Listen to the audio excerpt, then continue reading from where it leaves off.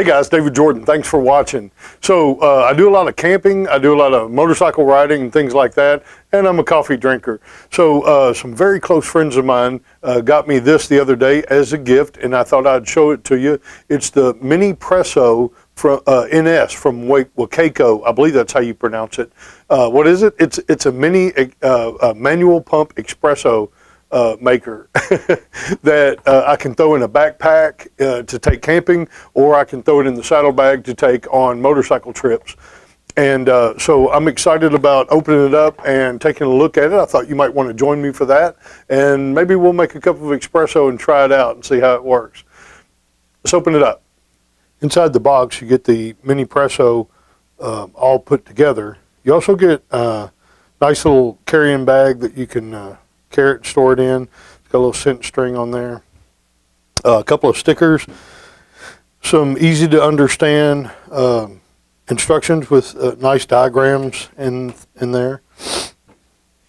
And that's all that comes in the box. I'm actually going to make a cup of espresso, so I'll show you how we do that. The cup itself just pops off. Remember, this isn't a regular cup of coffee, it's just a cup of espresso. And then the outlet head unscrews and pops off, and that's where your cups will go.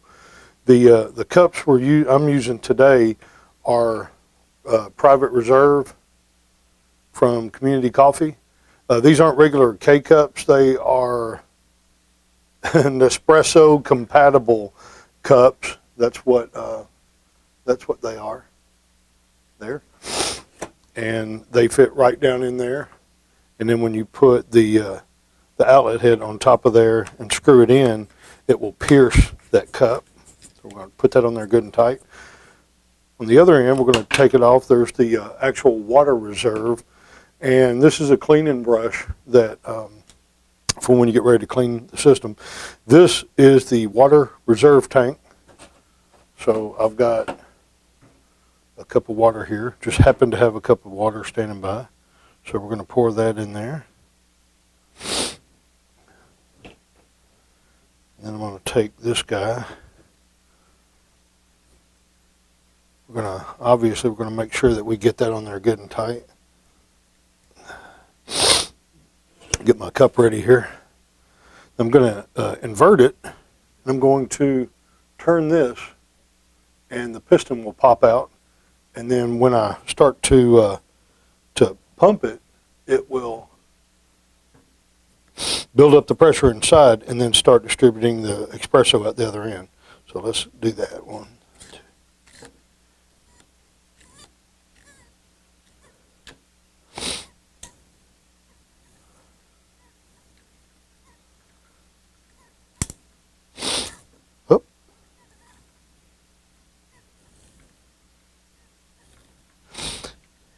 You're supposed to do this when you pump it, like pump it evenly. Don't get carried away, and you see what happens when you do it. You start squirting it everywhere, and nobody likes that.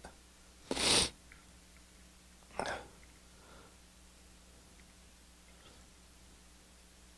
can always tell the rookie, I guess, they try to pump too fast.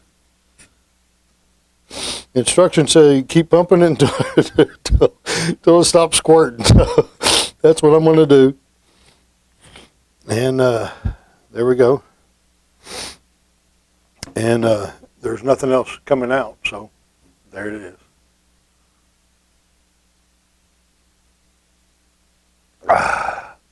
Wow, that's really good and easy.